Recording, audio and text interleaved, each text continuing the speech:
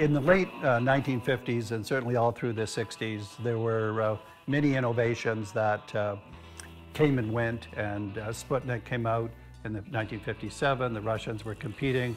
U.S. had to respond. How do we get innovative in science and math? So they put millions of dollars into producing curriculum. People weren't at that time thinking about, well, how do we serve 100% of the children?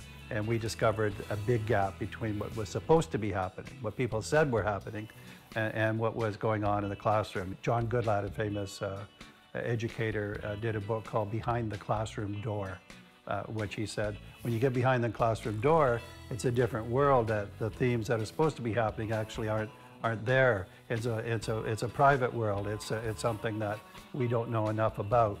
The big black box of implementation. People weren't even using the word implementation until several of us began in 1968, 69, 1970 to say, let's look at this closely.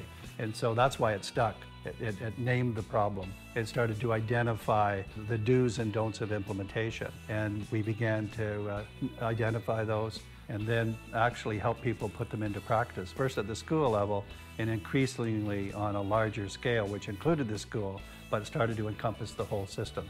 So we became experts, I want to say, in quality implementation on a very large scale.